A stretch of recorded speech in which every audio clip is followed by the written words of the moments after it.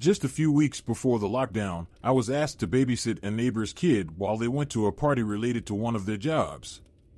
I'd never babysat for anyone before, so admittedly I was pretty nervous. But if I'd known what kind of night I had in store for me, I'd have turned the job down in a second. It was made all the worse by the fact that my parents pretty much assured me that it would be an easy $50 and that the night would be over before I knew it. I had a bad feeling about the whole thing from the start, but my dad actually managed to talk me out of that headspace. Now I wish I'd just trusted my gut and stayed well away. So I wandered over to the house around 7 in the evening, introducing myself to the parents and the kid before they went over a few ground rules. At first, it seemed like my dad was right, that I was just being silly and that, if I played my cards right, I could turn this into a regular earner to fund my weekend shopping habits. The parents were lovely, and so was the kid, so I got pretty chilled pretty quickly, and ended up sort of enjoying myself, entertaining the kid after they left with the help of Disney Plus, which I'd be lying if I said I wasn't a huge fan of. Anyway, everything is going well until it comes time to put the kid to bed. Then things start getting a little awkward, the kid straight up refuses, and our new, happy little friendship starts to quickly deteriorate. I felt super mean having to lay down the law with the kid, and he went from crying and wailing to shouting and screaming at me like I wasn't his mom, he hated me, I didn't belong there. Stuff like that. I actually kinda hurt, and I started to realize that maybe I wasn't ready for that kind of responsibility yet. To be a parent or a guardian, you need to be tough enough to be able to kind of be the bad guy, if that makes any sense. And if there are any of you out there that are looking to get into babysitting, thinking it'll be an easy few bucks, please reconsider. I've done way easier things for money before and since, things that don't make you feel crappy for having to have shouted at a kid. But after a while, the whole temper tantrum seemed to have tired the kid out, and even though he still seemed upset with me, he went up to his room, got into his pajamas, and climbed into bed to sleep.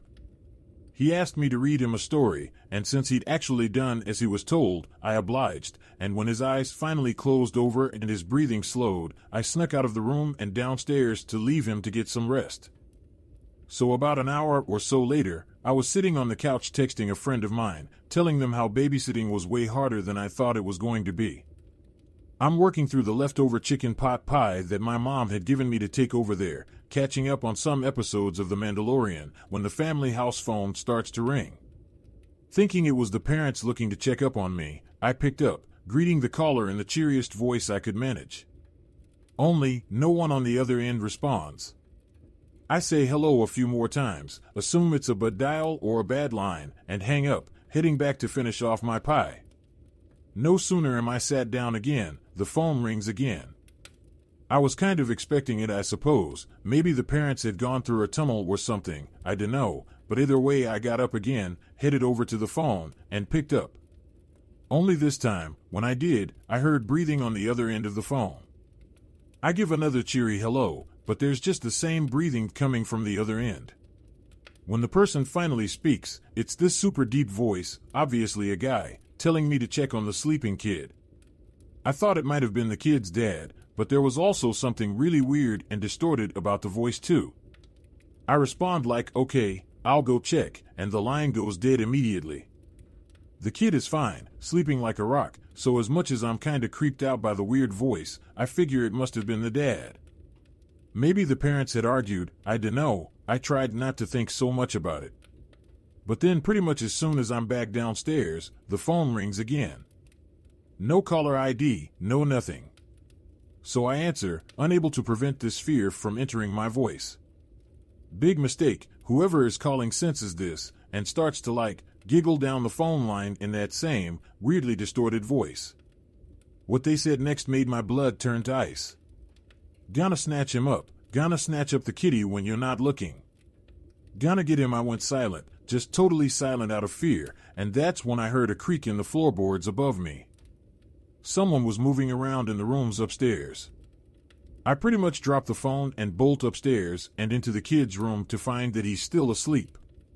Or rather, that he very much appears to be asleep. But that same deep, slow breathing isn't there. The more I look, the more like he seems like he's almost holding his breath or something.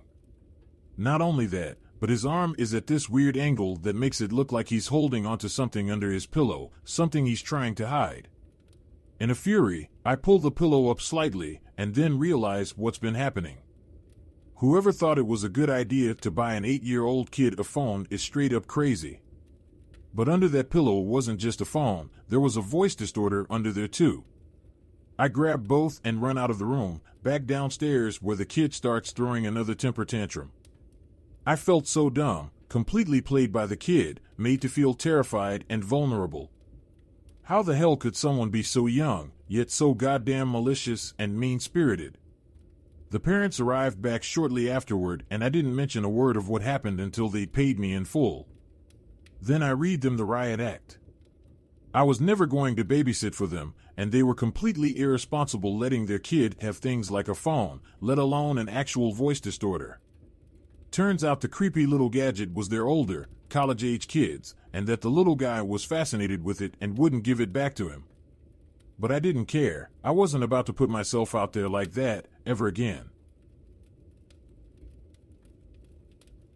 When I was 17, I used to babysit for our neighbor, who was a single mother going through a particularly nasty divorce.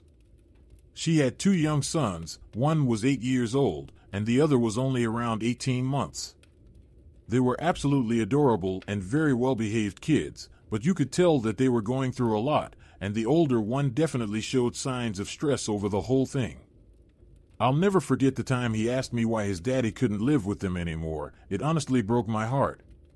Not because I didn't have an answer for him, but because to hear it would have just been too much to bear, too much for anyone to bear.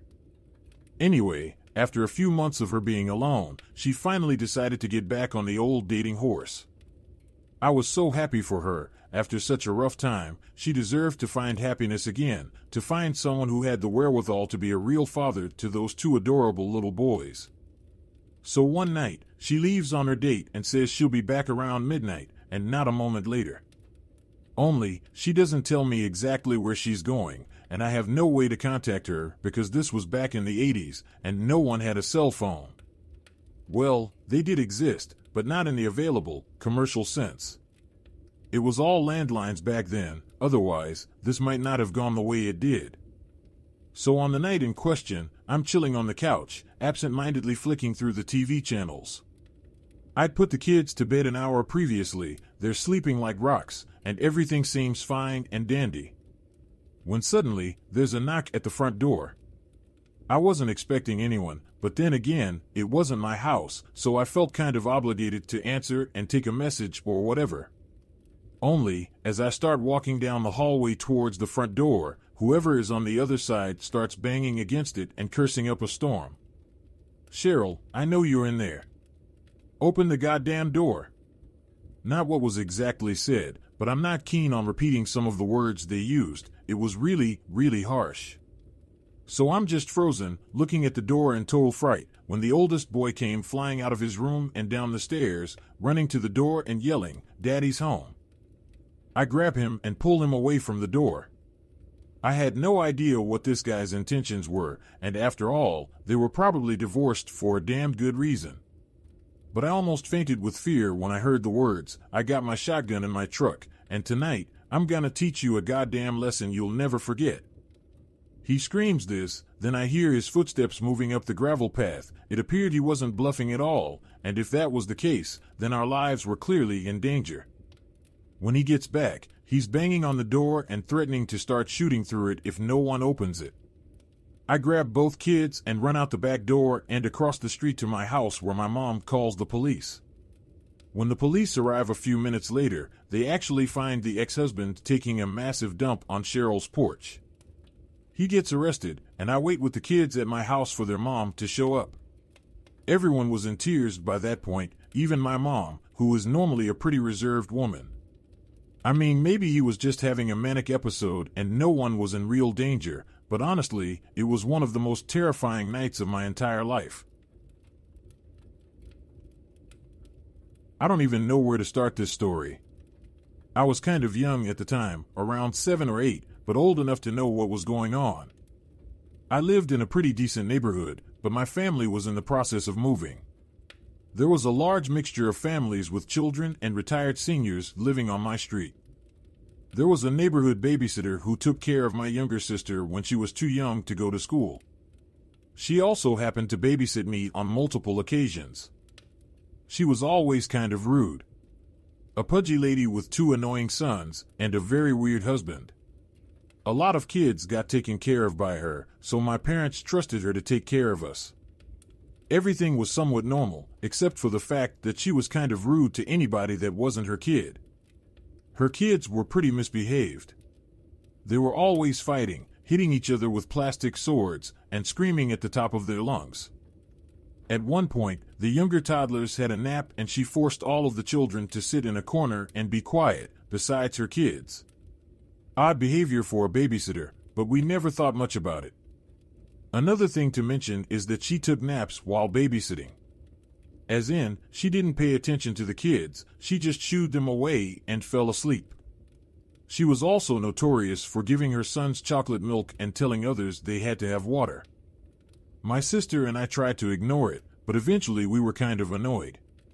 My sister had a loud mouth, so she told my mom about how she treats the kids she babysits versus her own children. I'd also like to acknowledge that my sister had just turned 4, so she wasn't great with words.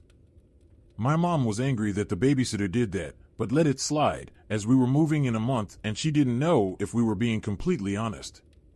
The house we moved to is the house I spent a large majority of my childhood/teen years in. Things were normal once we transitioned into the new house. Until we got the calls. We changed our phone numbers, so we weren't sure how the babysitter and her husband found it so quickly. She called every day, saying that we needed to pay her and that we owed her money. She was just angry that we had moved and were currently on the lookout for a babysitter that was closer to home. My parents received these calls every day, and they consisted of the babysitter or her husband screaming, which meant that I could hear the voicemails/calls quite clearly. They kept harassing us, and my parents grew agitated and worried. It all ended one night at around 10 p.m. when my sister and I woke up to the sound of banging on the front door. It continued for a good 10 minutes and it was very loud. My sister was freaked out, so I decided to go see if my parents were awake. They were. They were just opening their eyes, kind of confused as to what was going on. My dad told my mom to stay upstairs, and he foolishly went downstairs to get the door as I stood at the railing nervously. My sister stayed in the bedroom because she was unaware as to what was actually happening. When he opened the door, I felt sick and terrified. There was my babysitter and her husband, who managed to find not only our address, but also our phone number. The husband started screaming at the top of his lungs, yelling, "You owe US money. Pay US," and shaking a knife. Yes, he had a knife in his hand. My dad told him that we didn't and warned him to leave unless he wanted the cops to be called. He didn't care. My dad went to close the door, but he stuck his foot in it, attempting to get inside. My babysitter was also yelling, but I couldn't hear what she had said. We had a phone upstairs, so my mother quietly called the cops, as my dad struggled to get the door closed.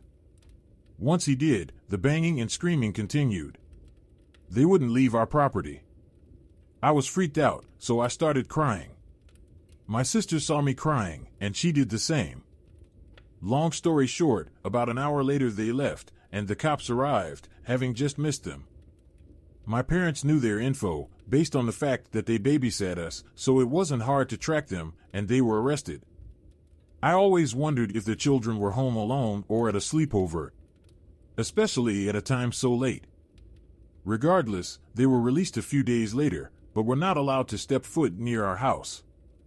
I'm not sure if the woman still babysits, but if she does, I feel terrible for the kids. We never really knew what their intentions were that night. My dad saw the knife and knew that they were up to no good. All I can say is, psychotic babysitter and her husband, let's not meet ever again. The story I am about to tell is a little difficult for me to talk about for two reasons. One is that the main part took place when I was around 4 or 5 years old, which makes it difficult to remember most details surrounding the story, which is part of the reason it has haunted me for 20 years. The other reason is that this story makes me feel uneasy to even think about, and this might be only the third time I have ever really told it in full. So, a quick background to this story is that I was born and raised in an extremely close, big family. We all lived within about a mile from each other around a large park in a small Texas town. Unrelated fun fact for those horror fans out there, this park is the present-day location of the majority of the town that dreaded sundown murders. Now, my family was jam-packed full of aunts and uncles, and I'd say I saw them all at least once a week for my entire childhood. I can't stress enough how close we all were growing up and how trusted they all were, as it plays an important part in this story. This story came up recently between my older brother, my mother, and me because I opened up about a series of nightmares I have been plagued with for as long as I can remember. These nightmares are always very similar and basically always consist of me, as a small child in my childhood home, attempting to escape my house while something horrible chases me. The something is never actually visually seen, but is more like I sense this massive looming person reaching out at me from the dark, and it always catches me before I can get outside. This usually results in me waking up in a sweat. These dreams always seem to center around these very vague yet oddly detailed memories of a babysitter I once had. Here's where it gets odd. These memories I have are almost like dreams. I very specifically remember the details of what was happening and the feelings I had during, but everything else was just out of reach. That goes for the babysitter herself as well. I remember it was a white female who was middle-aged, but I can't for the life of me recall her face. In my memories, it's like I never really got a good look at her. The two specific incidents I remember were not happy ones.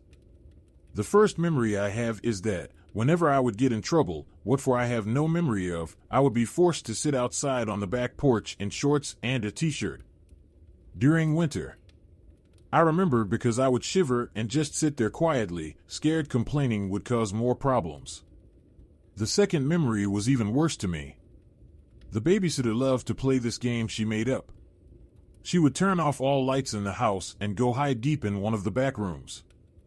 I was left in the front room and told that if I wanted food or to watch TV, I had to find her first. I never had any idea where she was hiding, and if I ever found her, she would jump out screaming like a mad woman and chase me.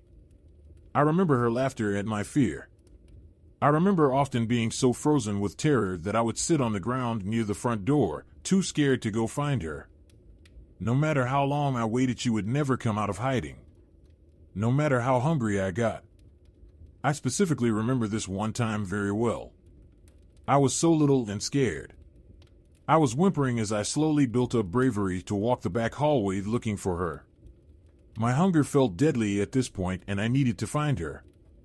I checked bathrooms, bedrooms, and closets and nothing. She was nowhere.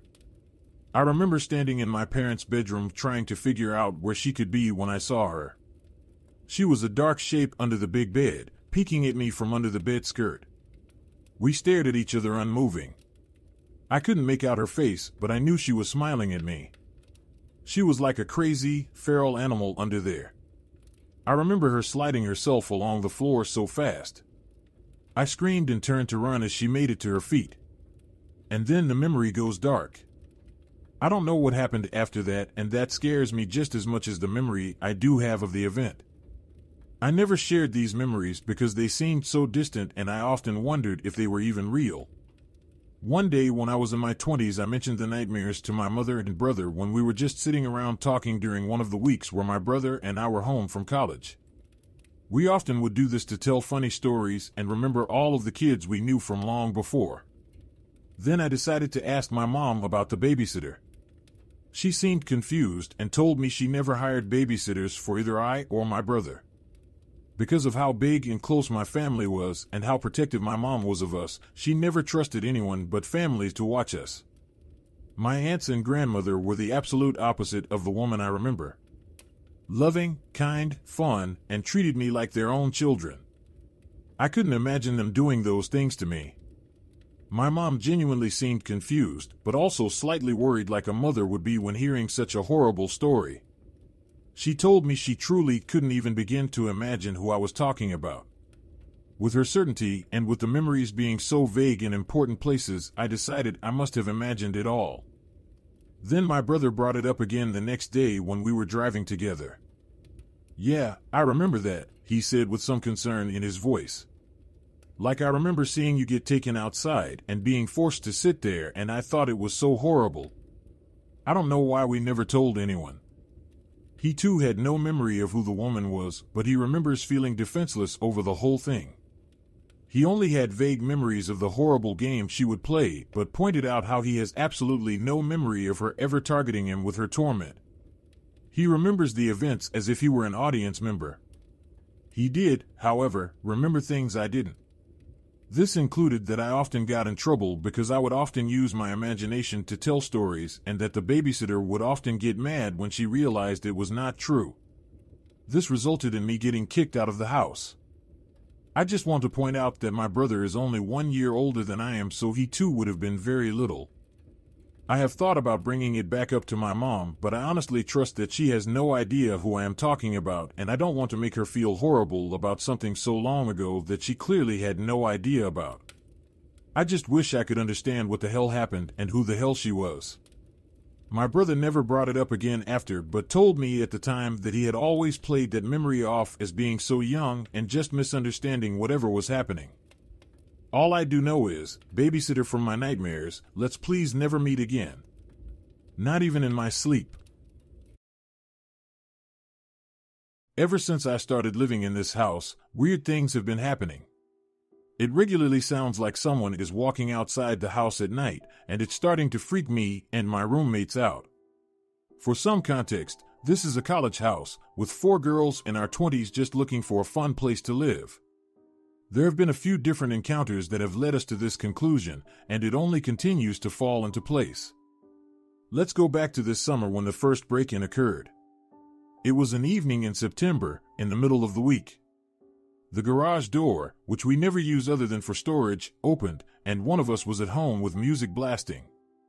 She heard it and didn't think anything of it, but about 5 minutes later went upstairs to check and found our garage door open and the back door unlocked. Again, we do not use our garage. She looked around and found nothing missing and figured it was an accident. About a month later, we were having a party. It was around Halloween, and we decided to have a costume party.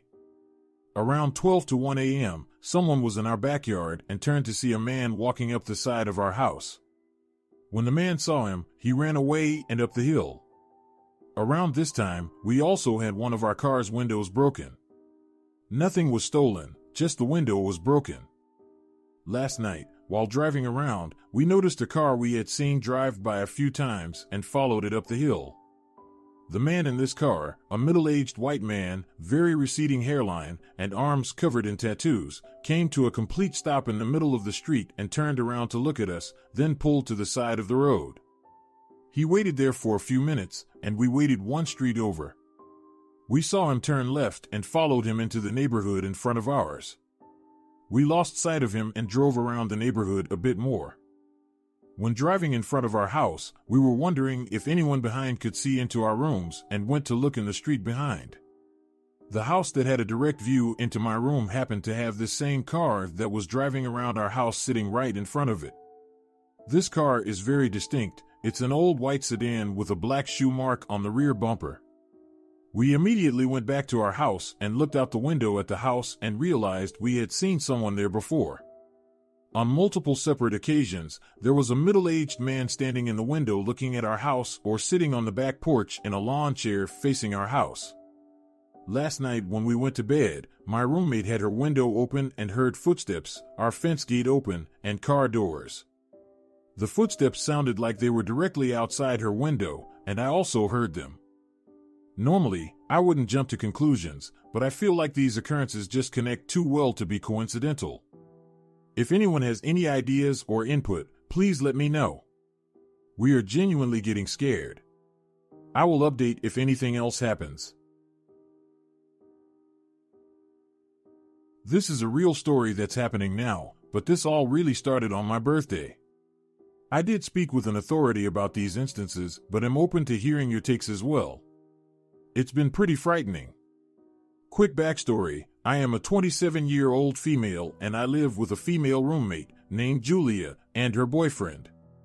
About a year ago, Julia and I started going to a hangout spot and met a woman working there around our age, Sam. Julia and I stopped going after a while, but I stayed friends with Sam.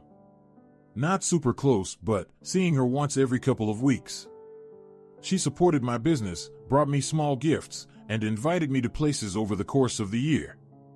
I enjoyed being friends with her. On my birthday, Sam and other friends posted my photo on social media. That's when I get a message from an account I don't know, asking me to message them back and discuss a film opportunity.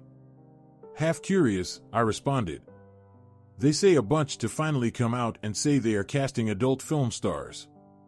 They quote me a large amount of money. He says it's very private corn sold overseas that no one will ever see.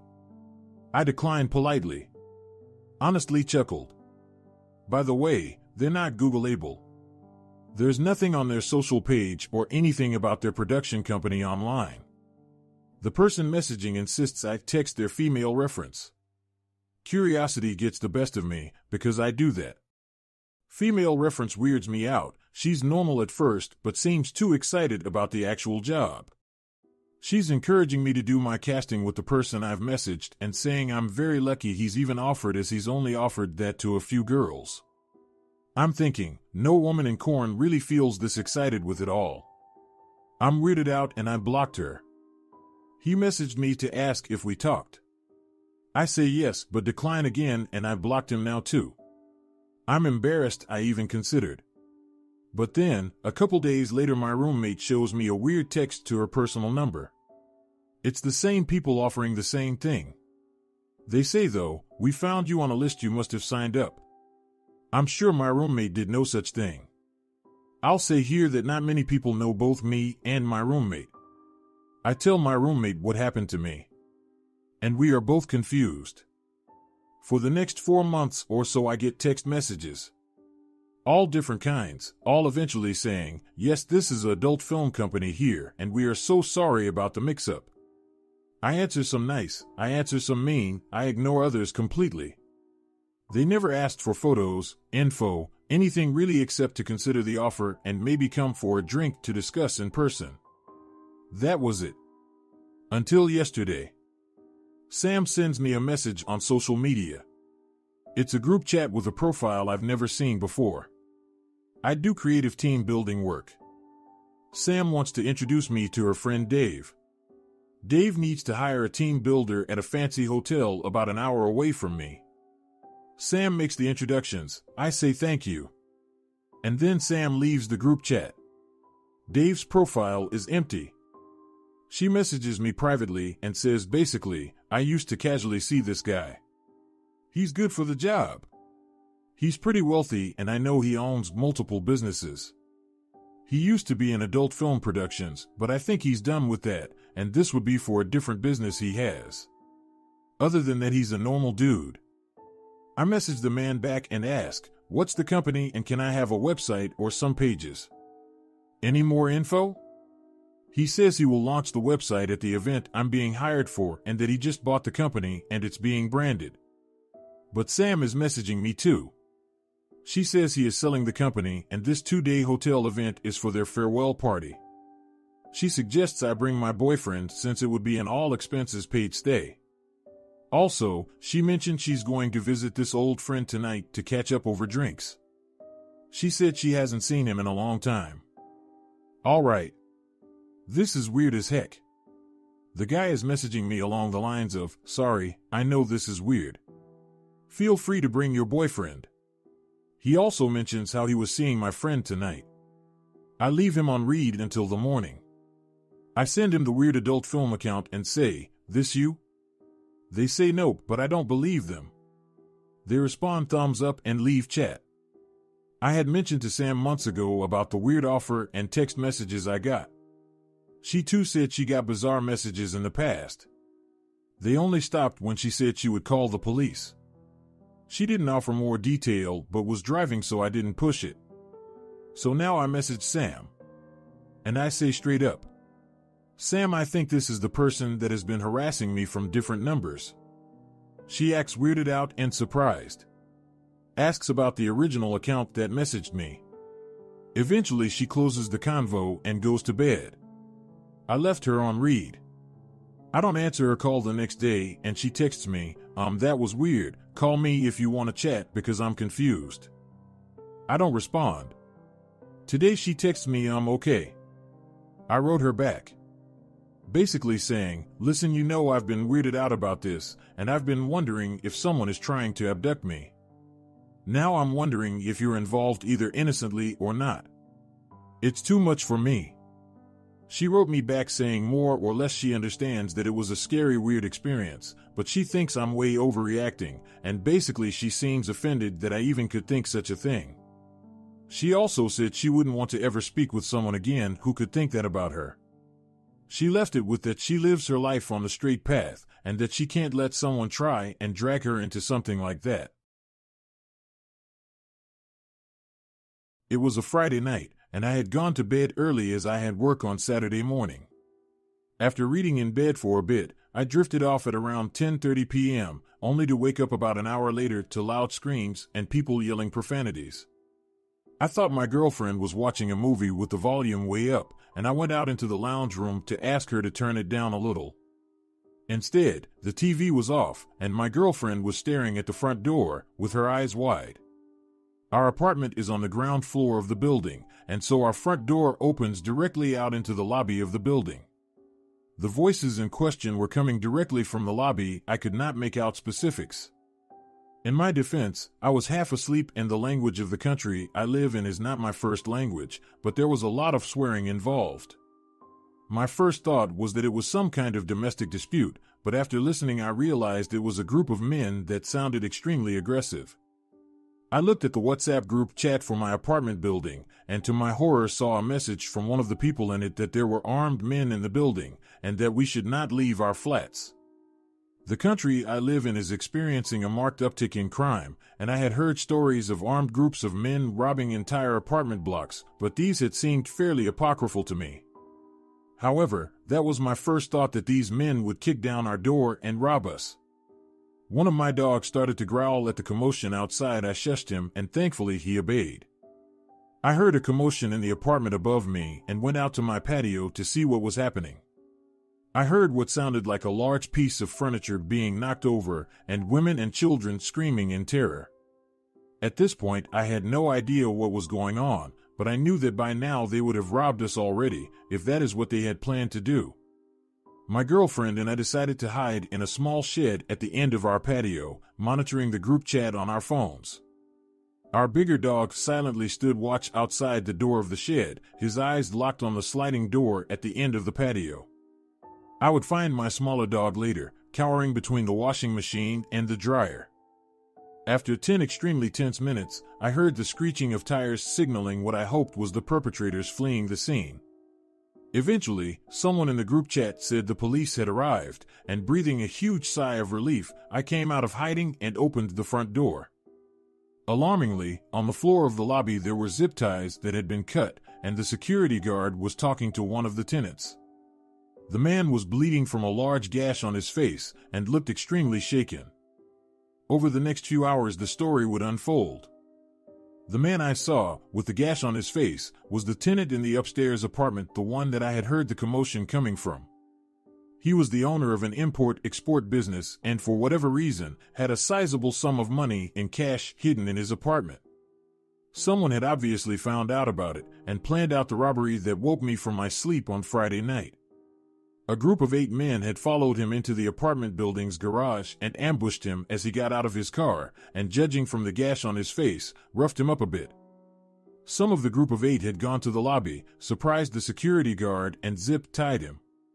The remainder of the group had gone up to the apartment, robbed it, and then fled the scene. It is fairly chilling to think that armed men were mere meters from my front door. So, to the armed men that stormed my apartment building to steal my neighbor's cash, let's not meet. So where do I even begin? In my country, the government decided to offer free professional classes to anyone benefiting from welfare or simply unemployed.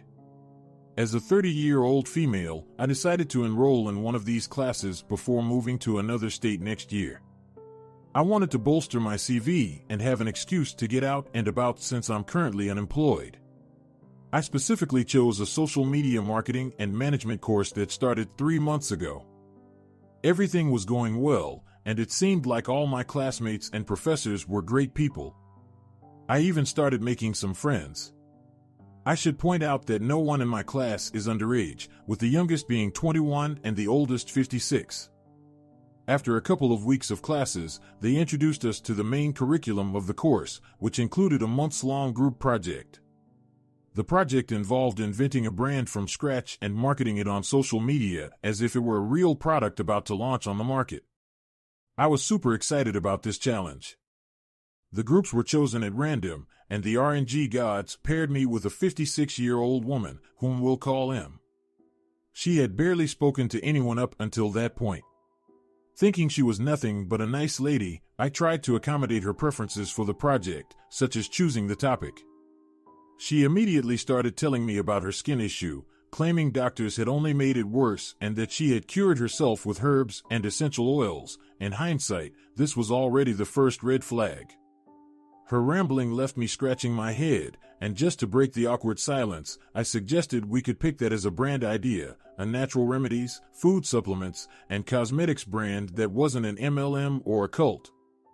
She immediately agreed and smiled like a little girl, which back then made me kinda happy. After that, she picked the name, logo idea, and motto without asking my opinion, saying it felt important to her, put a pin in this for later, and that since I had no experience with this niche, I should learn from her.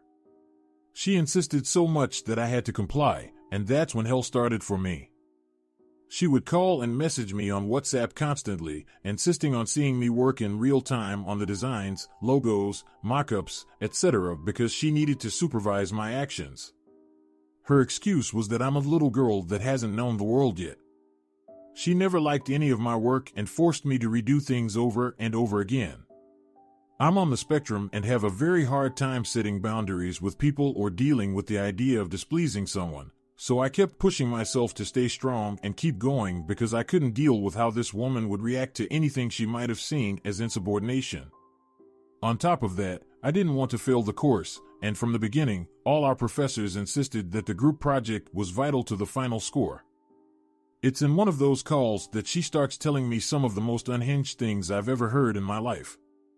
After seeing me drink a sip of an energy drink, she screamed at me to toss that garbage away, and then explained the reason why. In her opinion, energy drinks, sodas, and junk food are infested with nanomachines that infect the human body and rewrite their DNA.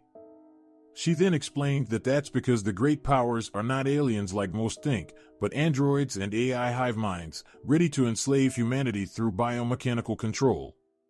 She also kept going on about how AIs exist since before Christ, came from an ancient civilization before the Great Reset, and that all great men in history were actually androids or giants. She did go on a great tangent about Nephilim and such.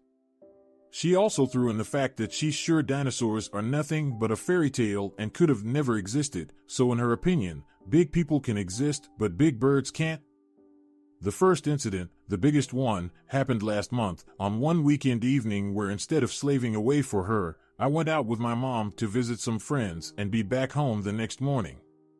I forgot my phone at home and realized too late, but since Em and I hadn't agreed to work that night, I thought nothing of it.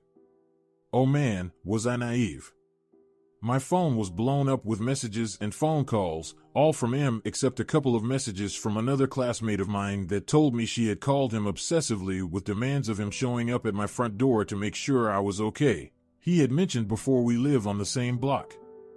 Later that week, I get called into the school administration because M apparently had called them too and told them that I had gone missing for 3 to 4 days.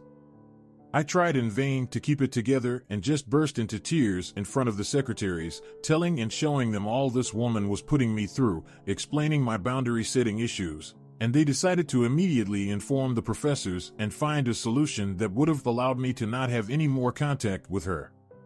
But before they could take any actions, M and I are informed that one more student was going to join our group. We'll call him T.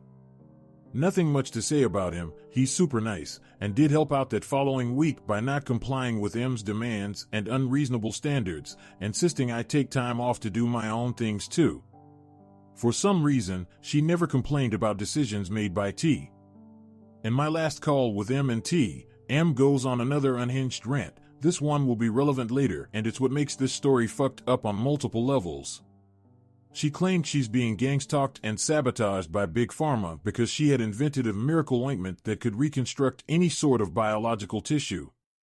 She said she tested it on the hand of a friend of hers that had third-degree burns, claiming she saw the nerves, tendons, muscles, and skin grow back, saving the hand. She then added that a prototype of said ointment, that mostly consisted of garlic and aloe, cured her husband from cancer a few years back. She also added like how after an accident over a decade ago, the doctors decided to sabotage her uterus during an emergency surgery to prevent her from having children. More of the Big Pharma sabotages involved several lawsuits she was involved in. She concludes that she's taking SMM classes with us because she wants to learn how to communicate with social media and the new generations. I'm personally afraid she's gonna try to scam desperate people into buying her BS Garling and Aloe Miracle Cure. The second incident happened the next day before class. A friend decided to sit next to me since that class of the day wasn't going to involve the group projects. We put our stuff on the desk and since we were early, decided to go into the next room to get a coffee. M comes in and we hear a commotion in the classroom. When we peek inside, we see her tossing my friend's stuff to another desk. My friend asked what the hell she was doing, and M just coldly responded, "The seat next to OP is mine." I nodded at my friend as if to say it's okay to try and defuse the situation before it escalated.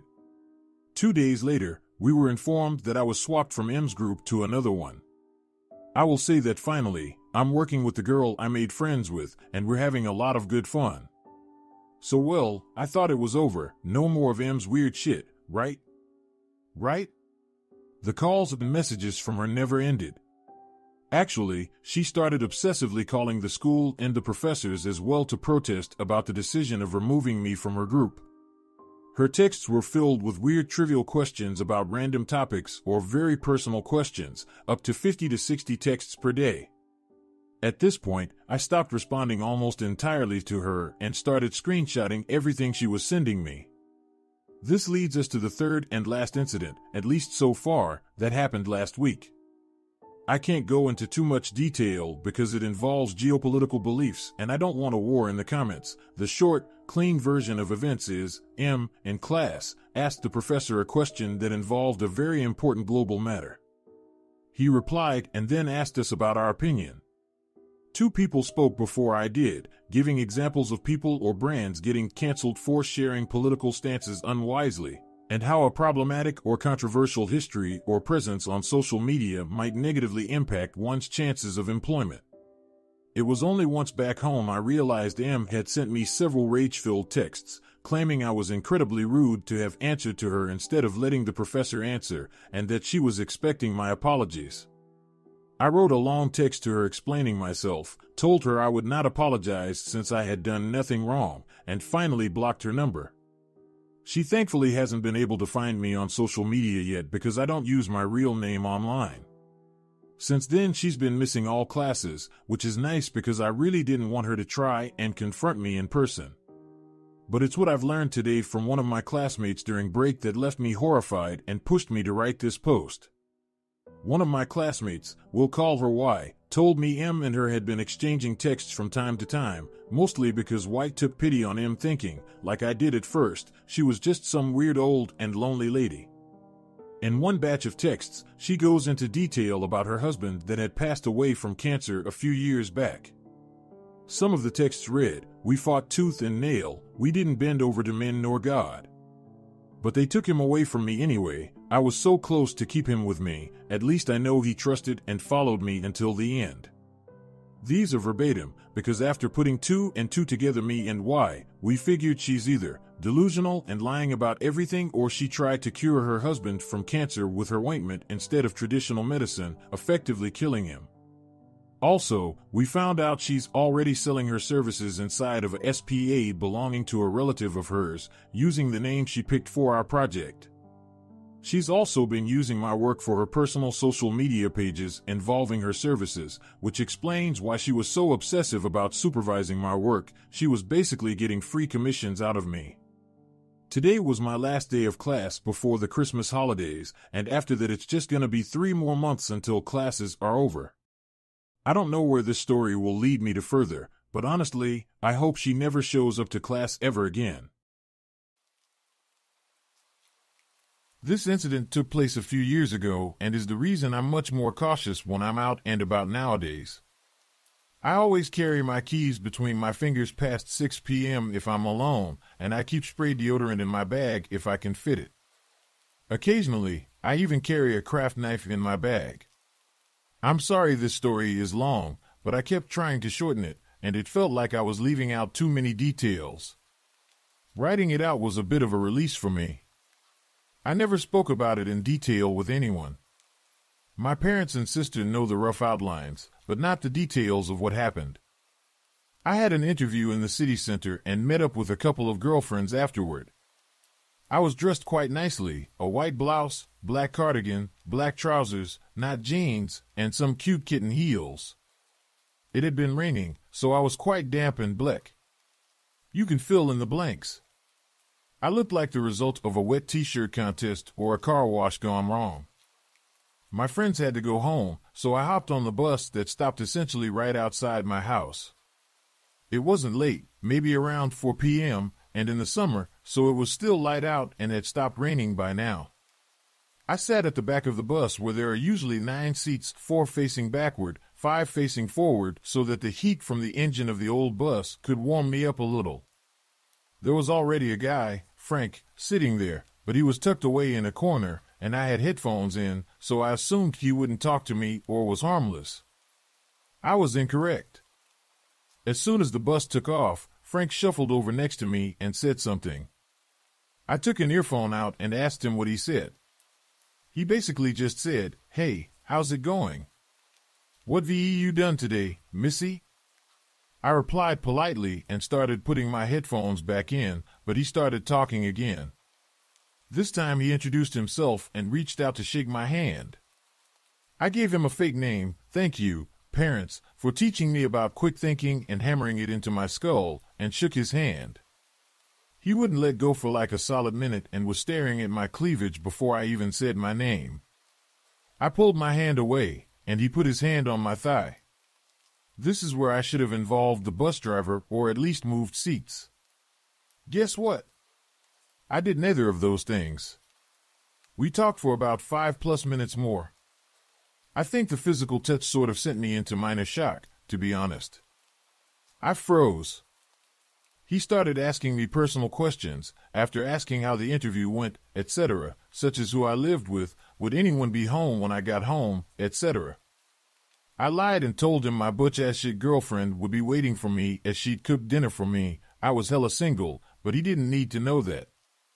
As all creepy old men on buses do, he started asking about our relationship. How long had we been together? Would we get married? Did we want kids? Would we need a donor? Etc. Your usual shit, really. While he was asking all this crap, a young guy, Sam, who was maybe my age at the time, had gotten on the bus, made eye contact with me, and sorta half smiled, then went to the top deck. So after Frank asked the, somehow, line-crossing question of will your girlfriend be waiting for you in the shower? I stood up, told him I'd recognized a friend go upstairs, and practically ran up the stairs to the top deck, where I explained everything to Sam.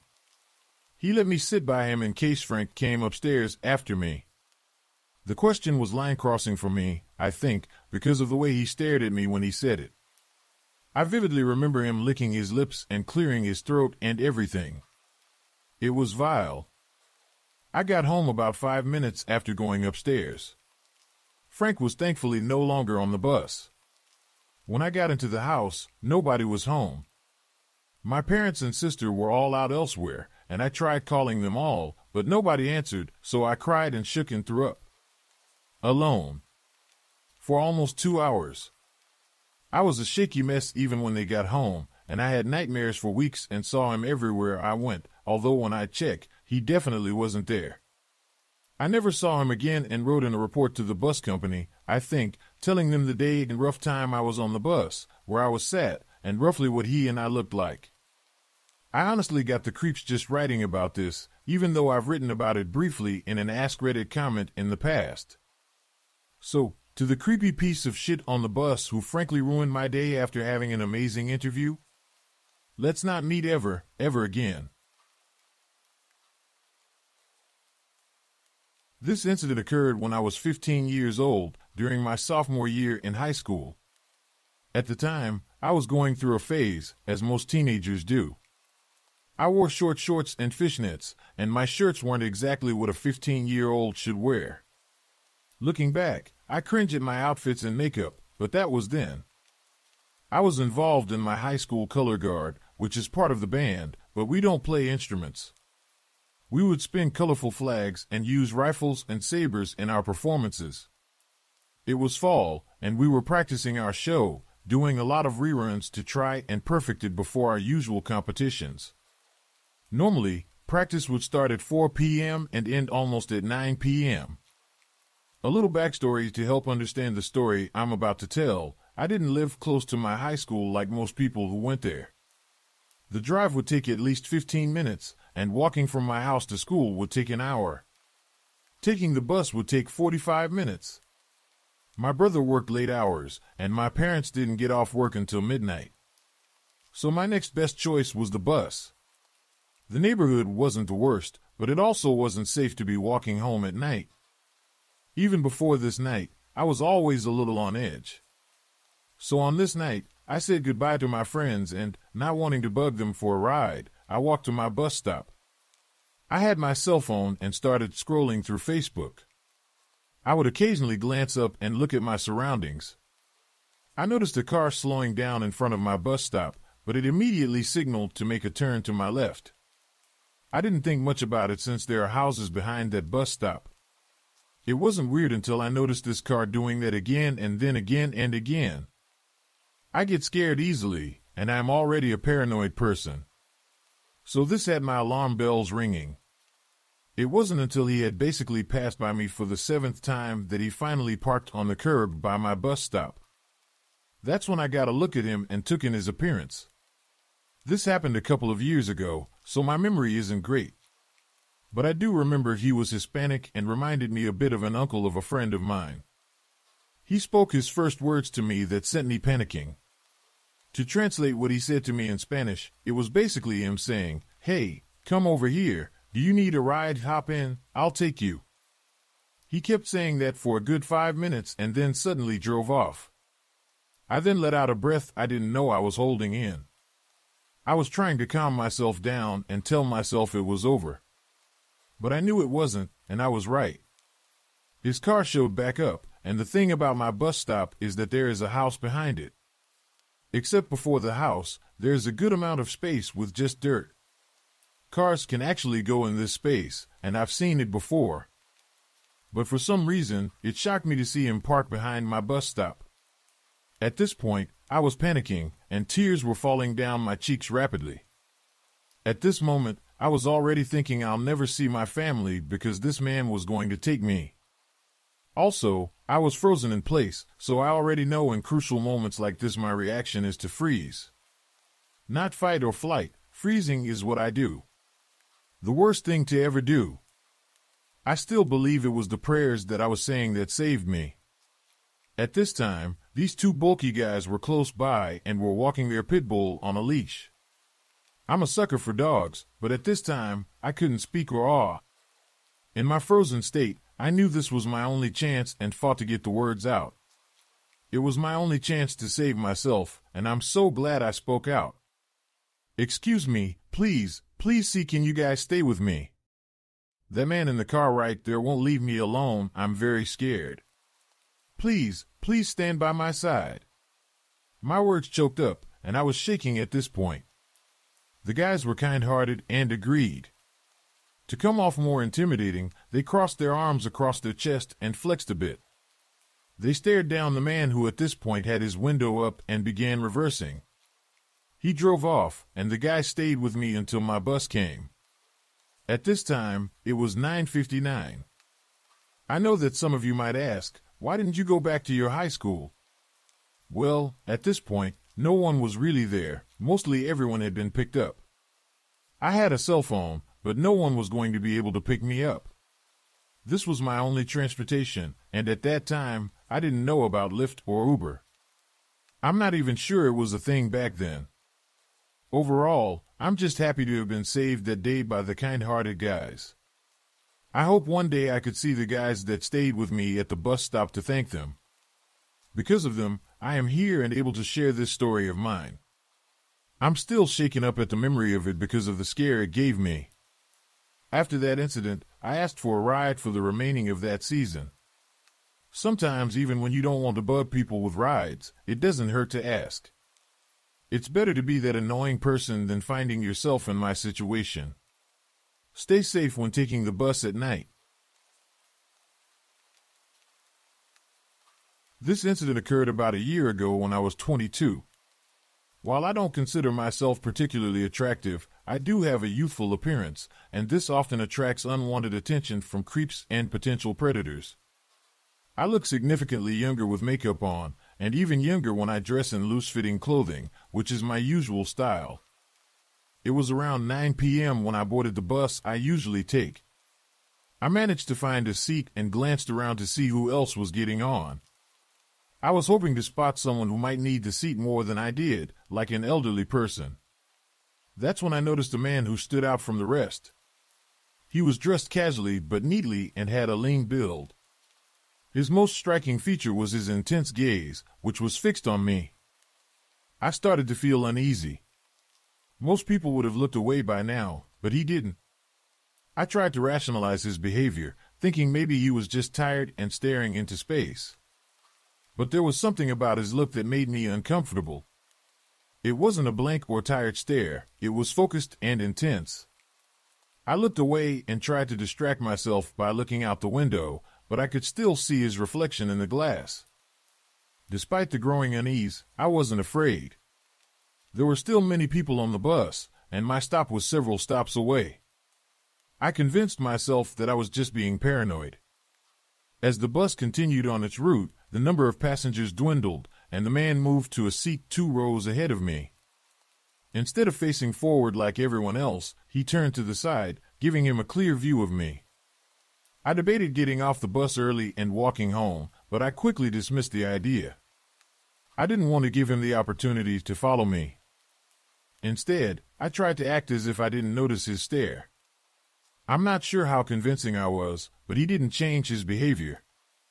I told myself that at least I wasn't showing him that he was scaring me. As my stop approached, I decided to wait until the last possible moment to get off. When the bus stopped and the doors opened, I looked out and then back at him. I saw him tense up for a moment, but then relax as people started getting on. I thought I had fooled him, but as I got off the bus, he jumped up and followed me. I was at a loss for what to do. My house was only 300 meters away, but I didn't want him to know where I lived. My street was poorly lit, and not many people were around at that time of night. I decided to make a detour at the next intersection. I crossed the street and waited for the light to change. When it did, I crossed again and started walking uphill. I glanced behind me and saw him following, about 2 meters behind. I tried to stay calm and act natural, but I could feel my heart racing. As luck would have it, there wasn't much traffic coming from the right. I waited for a car to approach, not too close but not too far, and then I ran across the street. I glanced back and saw him starting to cross, but then he backed up as another car approached. I took advantage of the distraction and made my way through a crowd of people waiting for a bus. I finally reached my street, but I didn't want to lead him straight to my house. I crouched between 2 parked cars and watched as he approached the corner. He looked around, but he didn't see me. After a few moments, he turned and walked away. I waited a few more seconds before making a run for it. I made sure everything was locked when I got home and was relieved to see my dad there. Looking back, I realize I could have called my dad to pick me up from the bus stop. I don't know why that thought never occurred to me at the time. It would have been the smart thing to do. Honestly, my drug use kind of started like almost everyone else. Little bit of weed here, some drinking there, and a ton of good memories. Let's not forget the friends we meet along the way. Eventually that led me to LSD, mushrooms, DMT, KET, and our friend Frosty the Snowpile. Now that we have established that I like drugs, let's get into why you shouldn't do them. 2019 is the year it all began. I was a 19-year-old fresh out of graduation from EMT school and decided to spend the day celebrating with my friend. Let's call him Quincy, who was a 19-year-old male. It just so happened that it was Quincy's birthday and was having a gathering at his home for the occasion. I got in my car and headed over there. Arriving in a smoke-filled room with people all over, I was greeted with cheers. We had a wonderful time. During the occasion, I met Darren, who was also a 19-year-old male. Darren and I were locked in from the start. We met through Quincy and hung out a few times at the skate park with him, but up until that point, that's all it was. Since then, we have been best friends. His girlfriend Lauren, who was a 20-year-old female, and pretty much everyone else made fun of us. Our bromance was crazy to them. We did everything together. That man became my brother. When everyone else fell off me, he was making moves that continued to solidify our brotherhood. A few years go by and the year is 2022. Me, Darren, and Lauren decided to move in together. Over the years, we had been through a lot of tough stuff and continued to stay solid and have each other's back. Wasn't a damn thing I wouldn't do for that guy. About 5 months into us moving in, we hit mad hard times. Living off of ramen and sharing a car. We were feeling helpless in our situation. We had to turn to something. A few months of this and an opportunity falls in our lap. An opportunity to make a lot of money and finally solve our issues. Selling drugs. Whatever we could get our hands on, for the most part, minus the crazy ones. Our bread and butter, though, was cocaine. Here's the thing, everyone and their cousin sell it, but none of it was pure.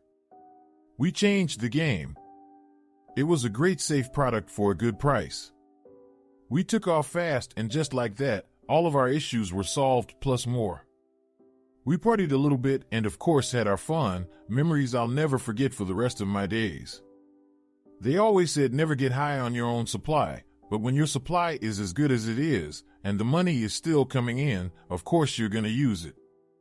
Things were really good and they were about to get better. After some time we had saved up enough money, along with some investors, and knowing people, we were going to open a dispensary. And it was moving fast. By the middle of October we had everything set.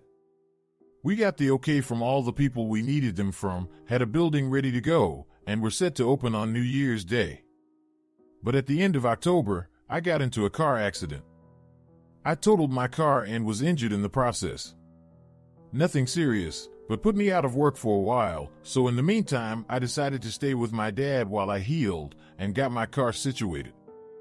I was in and out of the house and had left Darren to handle all of the business affairs while I took some time for myself. 4 days before Thanksgiving. At 9 a.m. I woke up to a phone call from Darren. He said, "Bro, I need you to come home, we need to talk." I'm not one to question or ask why, so I got up, borrowed my dad's vehicle, and drove to the house. He then followed me back to drop my dad's vehicle off because my dad needed to leave somewhere. Why didn't he just come pick me up? Don't ask, because I don't know. There was something wrong though. Darren was sweating, paranoid, and not at all himself. The world was out to get him. After spending hours trying to get him to calm down, something switched. He was seeing things that weren't there. Trying to fight me, yelling at the neighbors, it was a mess. And I was starting to become hopeless. Even as an EMT, I was stumped on what to do. Because a situation like that is usually handled by just taking someone to a hospital. But we didn't want to use this option because we thought he was just high. We gathered all of the firearms and put them in a safe place. Got into his room, I gave him 2 Xanax bars and stayed with him till he eventually fell asleep. It's now 5:30 p.m. Me and Lauren spent the rest of the day just talking about what happened, game plans if he woke up in the same state, and everything else. Eventually around 8:30 p.m. he woke up and was completely normal, alert, and oriented. He knew where he was, but didn't remember what happened. After explaining what happened, we had a serious conversation about not using anymore, and that was that. They got dressed and drove me back to my dad's. Darren and Lauren were planning on going home and getting some food. I dapped up Darren, told him I loved him, and to talk to me tomorrow. Little did I know this would be the last time I saw him. At 3:58 a.m. the next morning, I got a call from my neighbor. But I don't answer. Immediately, the neighbor calls me again. I have a rule that if you call me once, I won't answer, but if you call me a second time, it has to be important. I pick up the phone and hear, "Dude, what the hell is going on at your house?" I responded groggy and confused, "The hell do you mean what's going on at my house?" He responds, "I saw Darren and Lauren both leave on a stretch and there are like 6 cop cars in front of your house." "I don't know, bro, but you need to get over here immediately. This looks bad." I got up, threw the first item of clothing I could find, and broke every traffic law I could have. I arrive at my home. Cops are going all through my house. Not knowing what happened, I thought that they were going through the house because no one could tell them no. I ran up and said, "Y'all need to get out of my house. You need a warrant." And the cops' next words changed my life forever. The officer said, "We don't need a warrant. Your house is a crime scene," but refused to tell me what happened or the condition of my friends. Now comes the blur. I was calling hospitals and family members. Having to tell parents that their children were in the hospital, I didn't know which one, and I didn't know why or what happened. 3 hours later, detectives finally came and started asking me questions. The questions were, who lives here? How long? How many firearms are in the house? How was Darren and Lauren's relationship? Were they arguing? These questions only led me to assume the worst. I stopped the cops and said, "Look, I worked in EMS. I understand what y'all are doing. I need to know what's going on. I'm tired of being left in the dark. I'm going to start saying what I think happened, and you are to stop me if I'm wrong. Did Darren shoot Lauren? Did he freaking do that? Did Darren do that and then shoot himself?"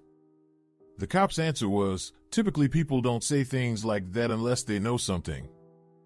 I waited another 2 hours, and at this point, finally the house was cleared, and the police were done with their investigation of the crime scene.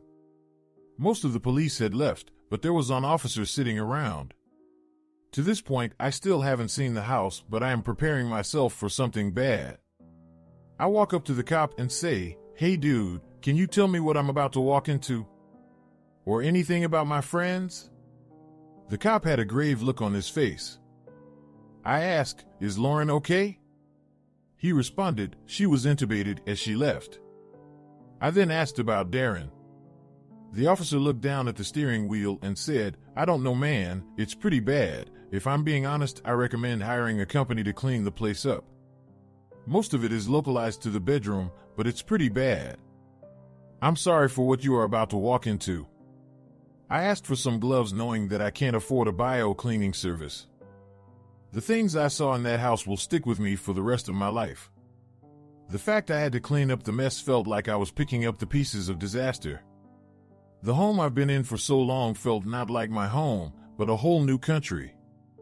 I was left confused, heartbroken, and being that everyone knew how close we were, everything fell on me. I was the support person for everyone else while I was falling apart. That, and I was the homeowner. No one ever tells you that the police don't do anything after they are done, or the responsibility that comes with having a crime happen in your house.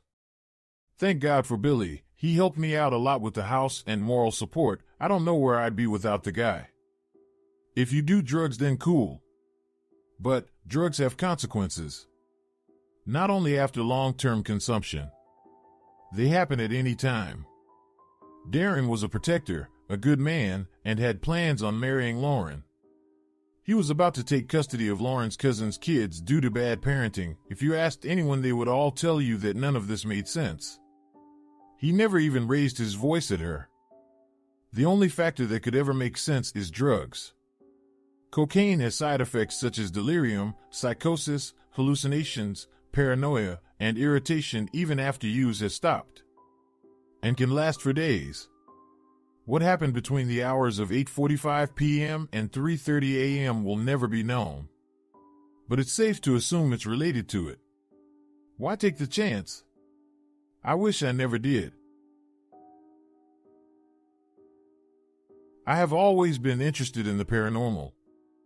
I believe in it, but I also feel like the average person thinks every bump in the night is paranormal, and I consider myself to be somewhat skeptical and scientific among believers.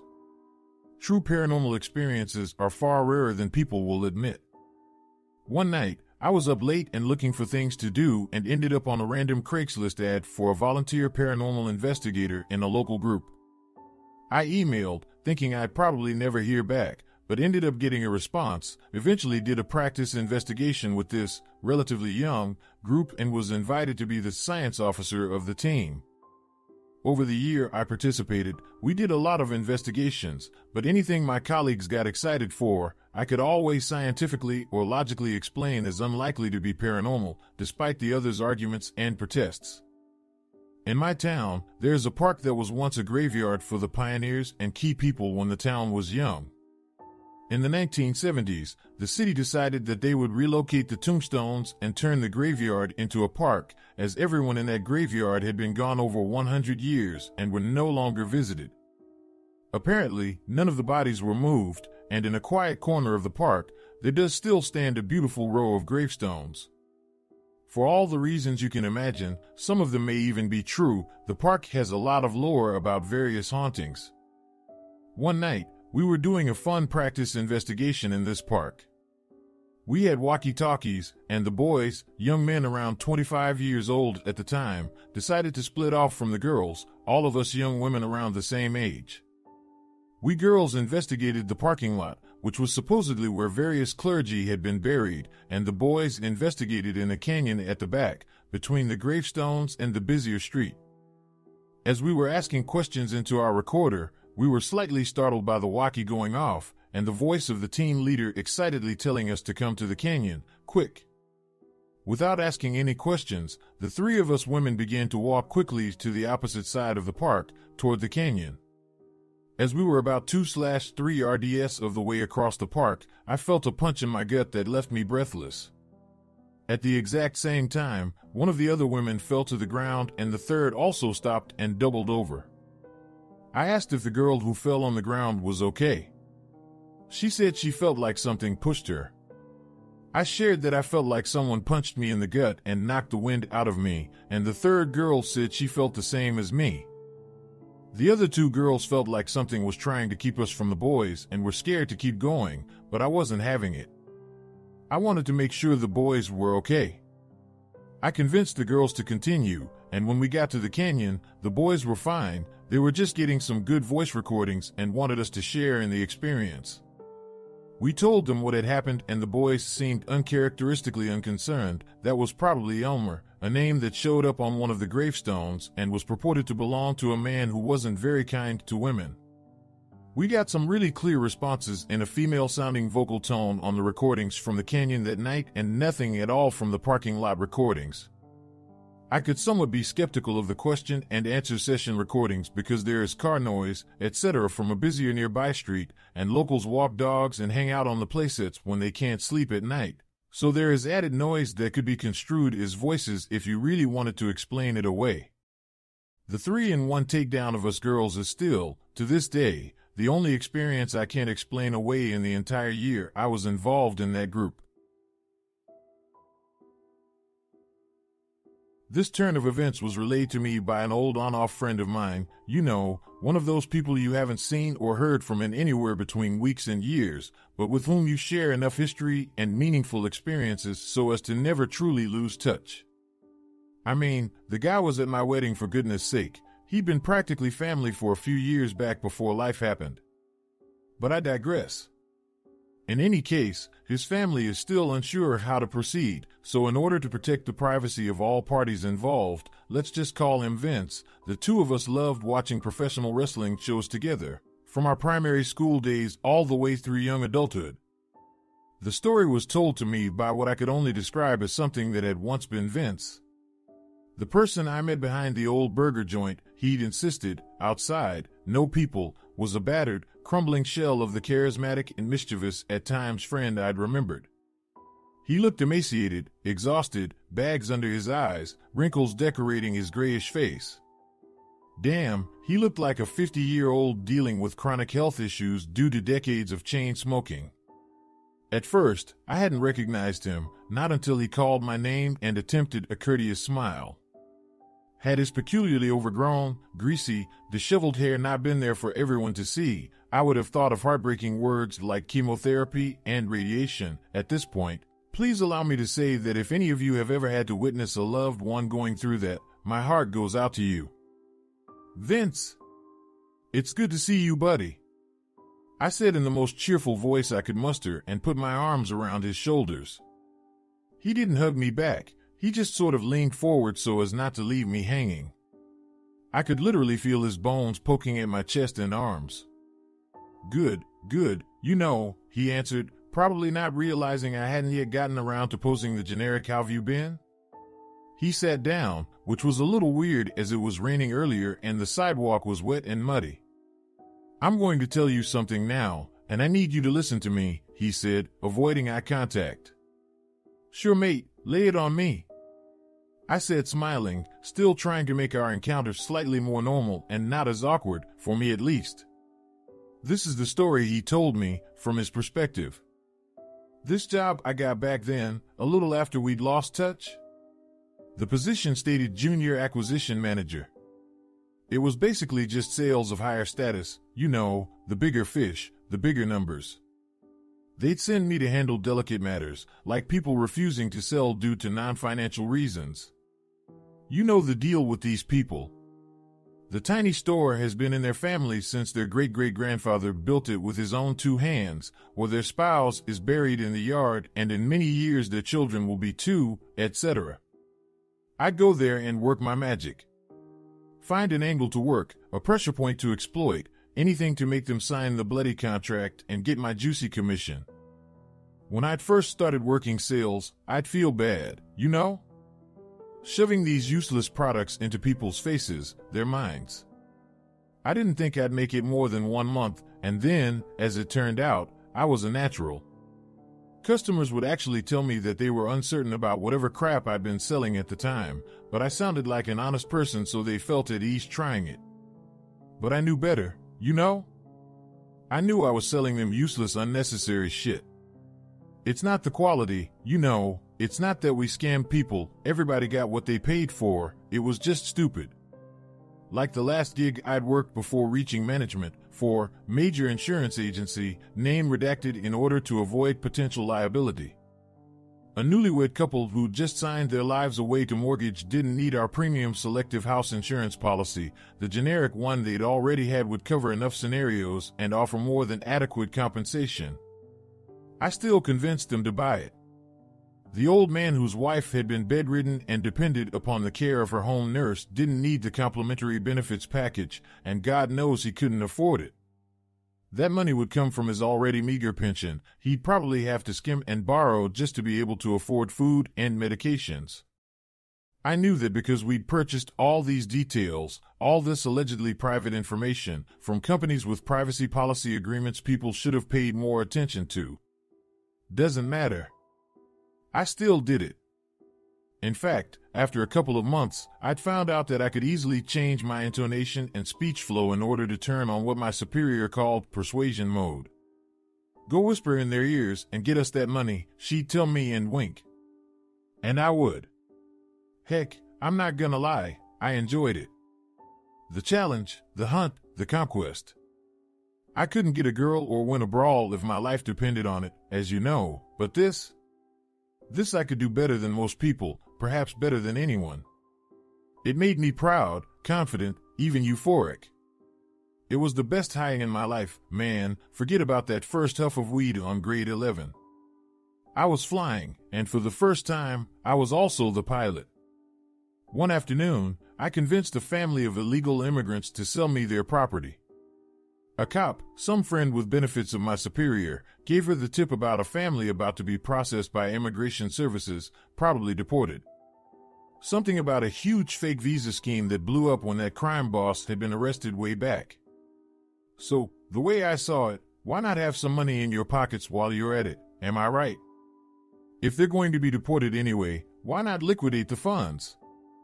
I mean, if I do nothing, the authorities seize the property due to it being purchased illegally, in a manner involving fraudulent conduct or whatever. Nobody would care that that family had been scammed, that they had probably thought they were paying for actual visas. They'd still take their house, throw them in a cell, and then on a bus back to Third Worldville. So, I was doing them a favor. Yeah, I know what you think. That kind of low-level self-deceiving crap ain't supposed to work on grown-ups, especially not on me, the regional king of bullshit. But it did, I guess because I wanted it to. And if I was going to save them from poverty in their new lives, I might as well cut some of the corners, right? So what? Without me, they'd get nothing, wouldn't they? A little is better than nothing, isn't it? I told them about the fake visa bust, explained how I was giving them their only chance of being deported with money in their pockets to feed their kids, then finally threatened to call immigration myself that very moment. The father had tears rolling down his cheeks when he told his wife to bring him a pen. That contract was for 30% of the price my superior had authorized me to offer. I told them the highest I could offer was a sum equal to 20% of that number, then faked a phone conversation to my boss in which I pleaded with them to offer a little bit more because it's a family with children. I was lying my ass off, man, and it came as naturally as sneezing when you have to. I wasn't even thinking. As I left, the mother looked at me with what I could only describe as grave disappointment, the way your mom would look at you if you were ever arrested for something like child porn. I smiled at her, not empathetically, but triumphantly, and wished her a good day. I knew I was getting a fat bonus and probably a promotion soon enough, and to hell with the collateral damage, that's just life. When I told my superior, she was ecstatic. "Vince, my boy, you've just set your future, and it's bright and full of cash," she said. I was quite excited myself. Since it made no sense to start working another case at that time, I simply called it an early day and thought I'd treat myself to a nice meal in the area. The fair was in the neighborhood, so there were many food stands offering all sorts of foreign delicacies, and I stopped near a Middle Eastern stand. Do you know what shawarma is? Never mind. As I was finishing, a marching band of clowns passed near the stands, and everyone started clapping and lifting up the children so they could get a better look. While watching the rather odd-looking cheap clown costumes, I noticed one of the tents to the north had a big fortune teller's sign on it. My superior's words were still playing back in my mind, so I thought to myself, why not? Pay some old crone a few coins and have her tell me how successful and amazing I'm going to be. It's not like I'd been in the habit of being so wasteful with my money. It was sort of a momentary whim, a one-time thing. However, as I drew near the tent, I started feeling quite embarrassed. It was ridiculous. Why would I throw away money like that? I could give these coins to a hungry beggar for some food, or booze, or whatever rocks their boat on a cold, lonely night in the streets. I could put it in my old piggy bank for a rainy day. Heck, I could toss the coins to a bloody wishing well and it'd make more sense than seeing a self-proclaimed fortune teller. So, I went back to my seat next to the food stand and ordered a dessert, because why not? A few moments after I'd left the food stand, I suddenly heard a hoarse, loud voice saying, or rather shouting, "Well, it's about time." I instinctively turned my head towards the sound and saw a short, skinny old woman dressed like she'd just left a Hunchback of Notre Dame costume rehearsal for her part as a gypsy. The big, round ring earrings, the purple untidy pieces of fabric covering her, the bandana on her head, even her walking stick appeared to be some tacky replica used in a play. And it sort of stood out, because the fair wasn't designed with any other gypsy motives. I mean, everything else was fairly standard, clowns, Ferris wheel, cotton candy.